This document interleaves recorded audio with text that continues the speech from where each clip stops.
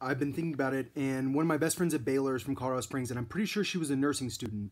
And one of my favorite people in all of college is a nurse, and she lives in Denver, I think. And I'm nervous for all the nurses, and I've been thinking about what we need to do. And I think we need to isolate our hospitals. I think we need 2 different hospitals. We need to have a government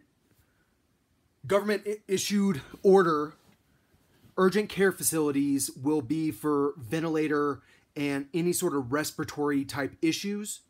And regular hospitals will no longer accept anybody with flu or respiratory issues whatsoever. And then we can isolate the health issues, because I want my friends to be able to go to work and not to be such high risk, be at such high risk of contracting the coronavirus. And like, dude, seriously, I really don't think you understand how incredible a lot of these people are who are nurses. Because think about what it takes to be a nurse.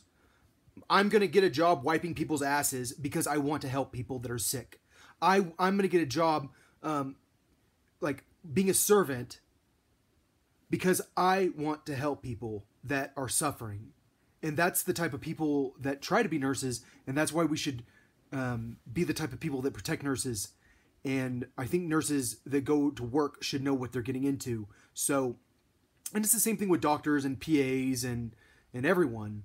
But what I'm trying to say is, if you're working at a coronavirus facility, then you can behave differently than if you're working at a regular hospital. And regular hospitals already assume that people are going to be sick.